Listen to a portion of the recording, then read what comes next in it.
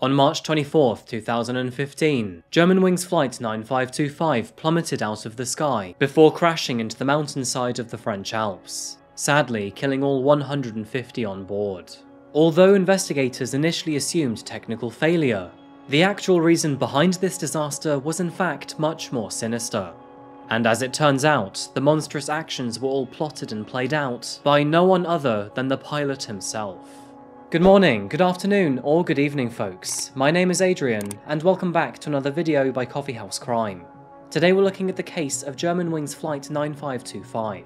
Now this is slightly different to my usual format today, but this case highlights the fragility of mental health, weaknesses in former airline processes, and our absolute trust in pilots. By the way, just to let you know that I post solved, unsolved, and strange cases here weekly, so if that sounds like your kind of thing, please consider subscribing to Coffeehouse Crime. And now with that said, go grab yourself a coffee, pull up a seat, and sit back my friend. This is the case of Germanwings Flight 9525.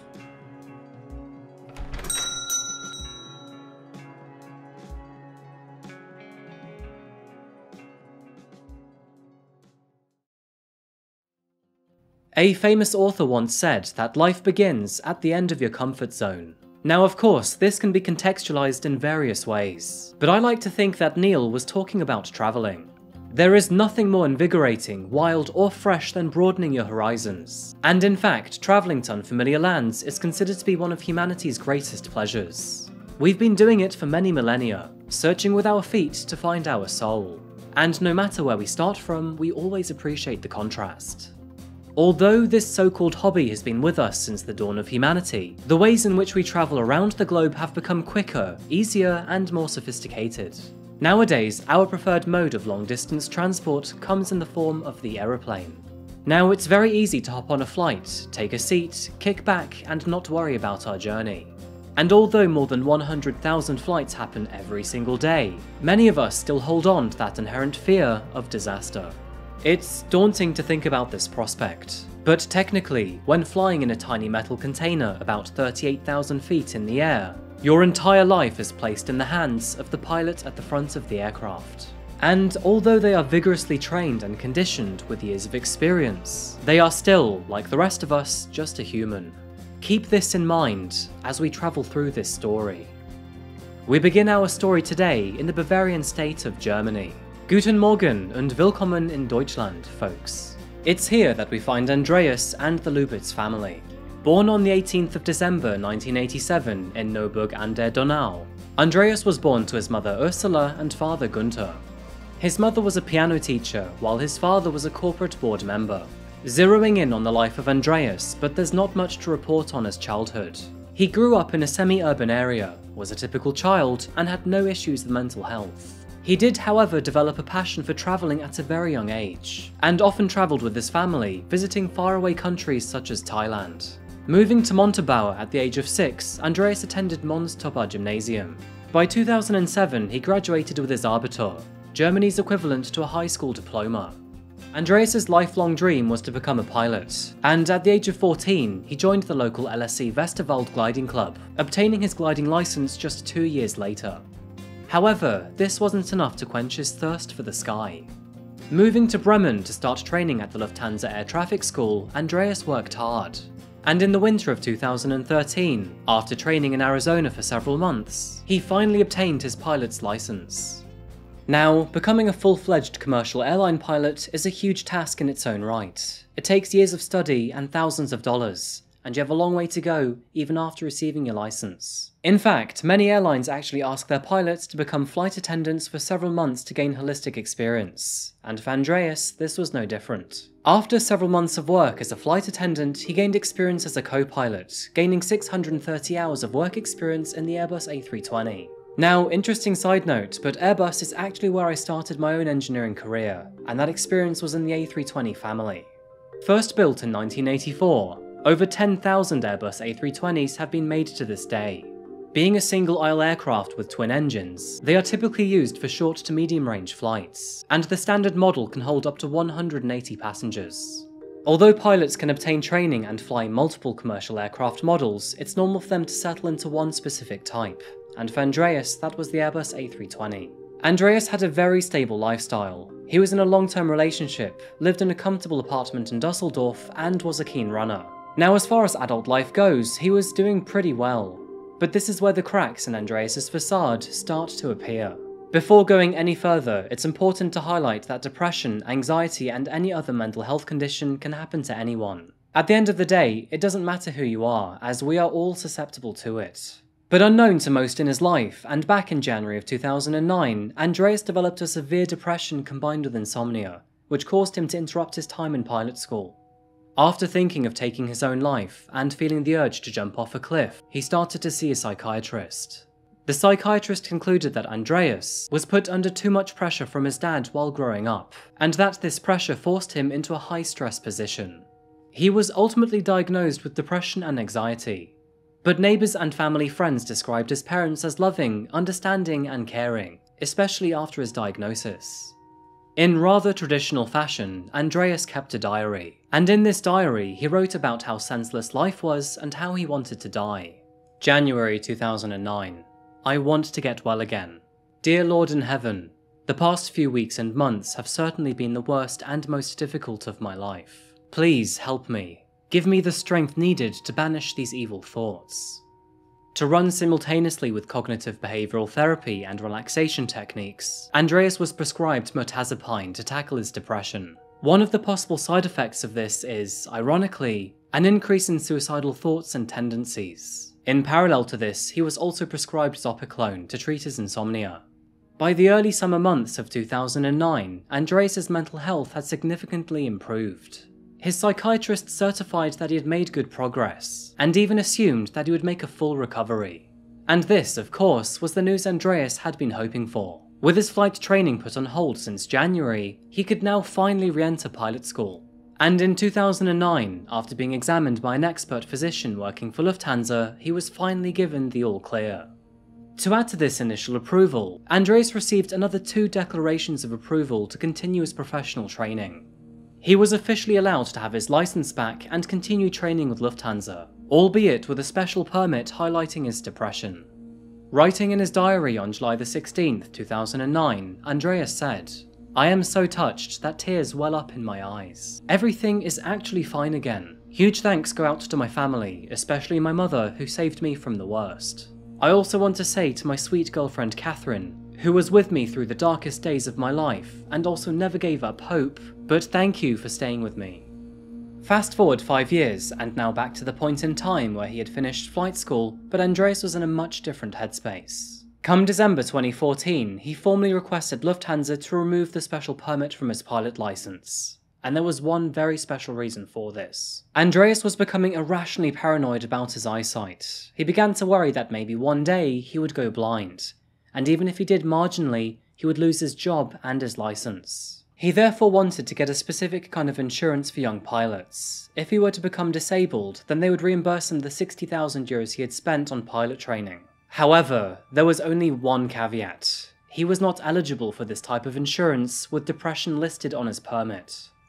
Despite his special permit condition being removed, Andreas's mental health was beginning to tank once again. His depression was on its way back, and this time he felt unable to open up about it to his employer. Doing so could risk his job, and that was the last thing he wanted to have. Doubling down on his deceit, Andreas then contacted his initial psychiatrist to ask for a letter confirming he has fully recovered from his mental relapse. And concerningly, he was given this letter with no further questions asked. By the early months of 2015, Andreas had sank to a newfound low. He began to feel burnout from his job, couldn't sleep anymore, and his paranoid behaviour related to his eyes had worsened. He began to notice little black dots in front of his eyes, known as eye floaters. And despite this being a prevalent thing with no cause for concern, Andreas believed that he was developing a visual defect, and ultimately grew terrified of becoming blind. He was prescribed zopiclone, a drug used to treat insomnia, but despite this, he still could not sleep properly. He then started visiting several doctors, some of whom he confided in, to admit his previous thoughts on taking his own life. To add to the zopiclone, Andreas was also prescribed mirtazapine, another drug used to treat depression, and a second doctor, who was unaware of this prescription, prescribed Andreas another antidepressant known as citalopram. It is speculated that Andreas visited a total of more than 40 different doctors in this time frame, but due to the confidentiality laws around medical visits, Andreas's frantic actions remained unnoticed on the medical radar. And, in fact, things would get even worse. On March 10, 2015, he was recommended by a psychiatrist to admit himself into a psychiatric unit, as he was afraid that Andreas was entering a state of severe psychosis. Despite being formally served with a notification of illness letter, Andreas rejected those orders.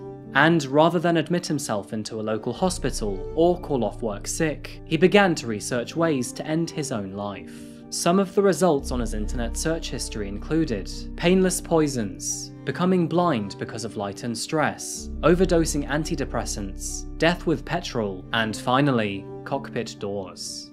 And this combination of stress, depression, deceit, and substance abuse would reach a deathly peak in March of 2015.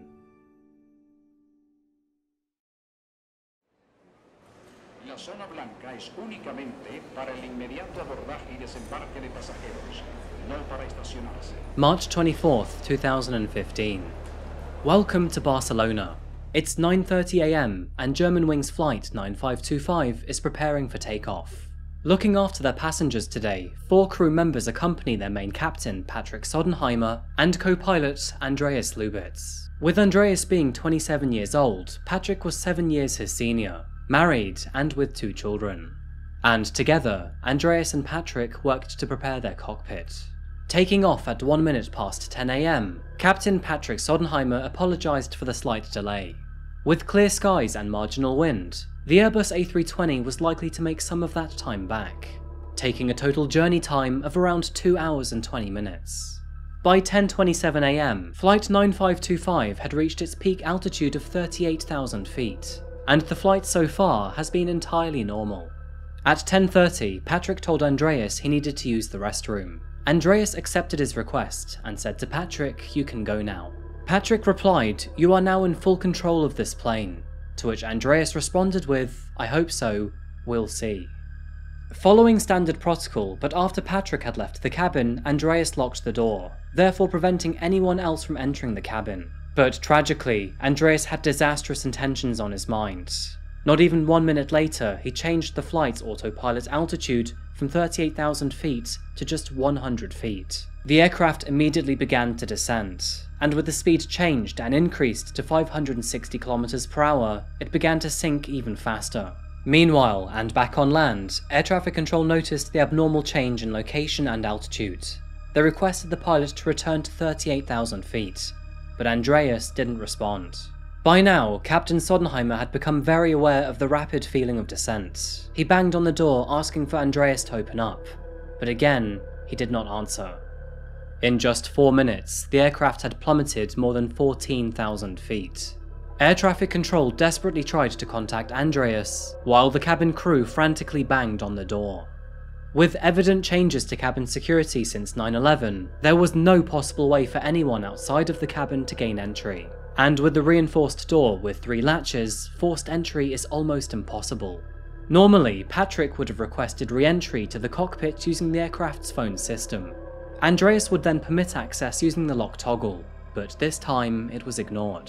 In the case of an incapacitated pilot, the lock system can be overridden by entering an emergency access code on the external intercom. If the pilot makes no response within 5 seconds, then the door is unlocked. But in Andreas's case, he overrode the override sequence, and with this function having a 5-minute cooldown, they were all at the mercy of Andreas, who was in the cabin, breathing calmly. By 10:30 AM, Flight 9525 had dropped enough altitude to be level with the Alps. Andreas was flying dangerously close to the mountainside, so close that the right wing struck it. As the flight's intercom records passengers screaming and crying, the sound of metal can be heard against the door. We don't know what was being used, but Patrick was using either a fire extinguisher or a crowbar to break in. The aircraft's alarm rang throughout the cockpit, slowly and sternly exclaiming, "Terrain, terrain, pull up, pull up." Master caution warning, master warning played as the robotic backdrop to Andreas's calm, relaxed, collected breathing.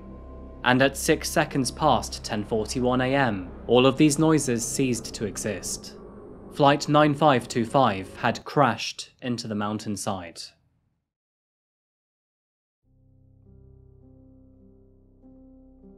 Crashing nose first into the massive Detroit Vichy near Pras-Haute-Brion, Flight 9525 was travelling at around 430 miles per hour.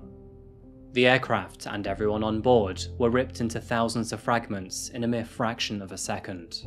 Debris was scattered across a quarter-mile in both directions, with the largest items found being only as big as a couple of car doors. The local fire department, civil protection, rescue services, and police were all dispatched immediately, but the crash site was almost impossible to reach due to its terrain. With the walk taking more than 3 hours, most personnel had to fly in by helicopter. It was immediately apparent that there were no survivors, and so the emergency rescue was called off. Salvage and repatriation began. A very grisly task lay ahead for all services involved, and nothing about this task was easy.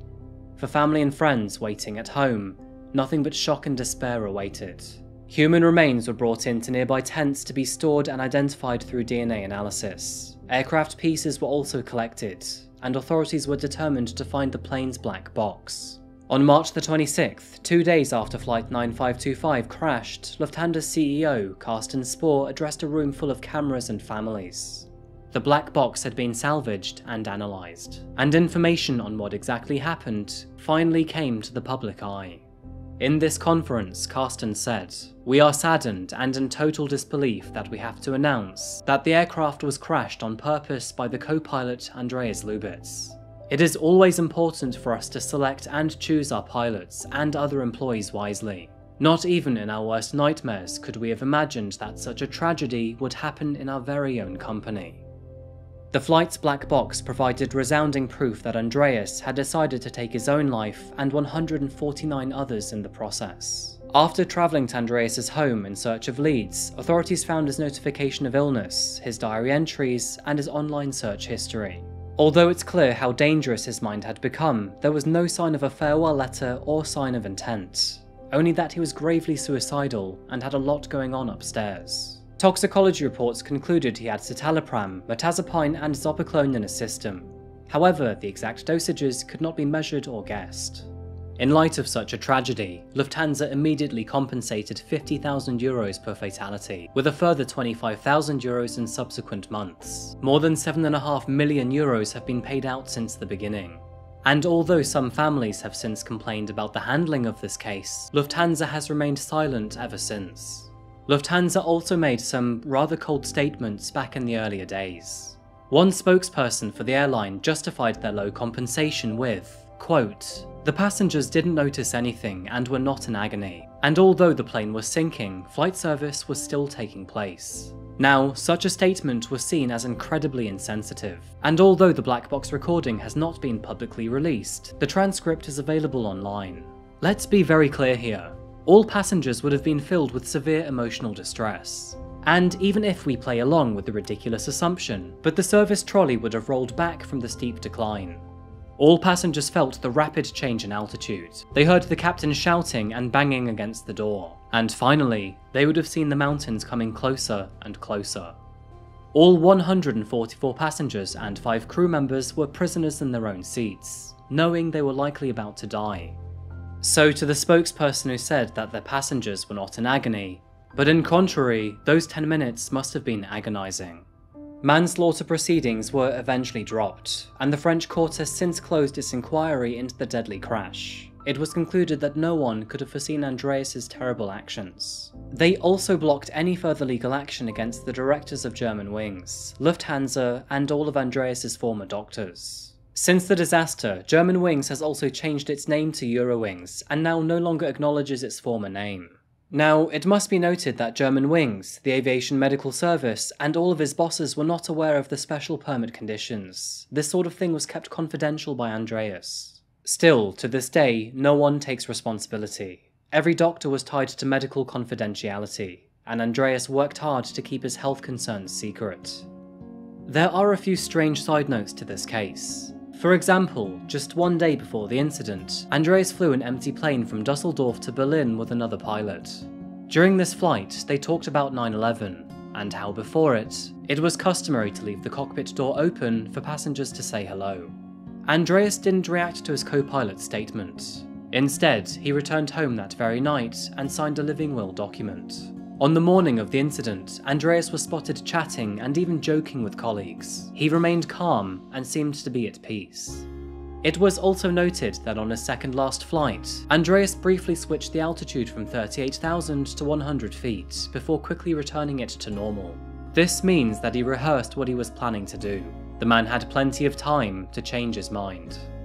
Tragically, despite being aware of the severe loss of life he was planning to take with him, he failed to change his monstrous mind. This is very different to my usual true crime videos. It is impossible to pay adequate tribute to the innocent lives lost that day. And it's hard to grasp how one man could single-handedly kill so many. 149 lives lost spread across 21 countries. 46 women, 80 men, 16 teenagers, and 2 infants. Included in the casualties were 16 exchange students. Out of a class of 40, only 16 spots were available. They were supposed to be the lucky ones on this trip. An opera singer who died was supposed to fly with his wife on this flight. Instead, she took an earlier one, leaving him on flight 9525. And sadly, her last words to him were, "You can manage, you won't die without me." A pregnant woman was included on this flight, and behind her was a couple who had married a few days prior. A few days after the crash, a vigil was held in St. Les Alpes. While here, families let out 149 balloons into the air, one for each victim. And on the anniversary of this tragedy, families of the victims meet up in Le Vernet and hike to the crash site. After this incident, the European Commission published a report containing several recommendations designed to help increase flight safety. This includes the principle that 2 people should remain in the cockpit at all times. Pilots should also undergo a psychological assessment before commencing flight service with an airline, and all airlines must now conduct unannounced random drug and alcohol screenings. Aeromedical data has also become more transparent, and airlines now provide low-threshold support services for pilots with physical and psychological problems. While it's great to see that both mental health and security measures have been strengthened throughout this incident, it is sadly all too late for those on board Flight 9525. It feels like I say this a lot, but hindsight is 2020. It's a lot easier to analyse and evaluate after the fact, but looking back, there were some glaring red flags to the process. I hope that all of those affected by this tragedy find peace in the future, and the very best we can do is learn from our mistakes. Other than that, I'm not sure how to wrap this one up. I mean, I do sympathise with Andreas's mental health issues, but his actions have firmly made him a disgraceful, selfish monster. Thank you so much folks for watching another video today by Coffeehouse Crime. I really do appreciate your time. A huge thank you to Jana for helping me with yet another German case. With so much online speculation, pulling accurate information for this case was pretty difficult. As always, go on, you know what to do. Please share your thoughts in the comment section down below, and if you found this case interesting, then why not watch some more? Now as always folks, I'll be back again real soon for another video, but until we see each other again, remember to look after each other and stay safe. Thank you, and goodbye.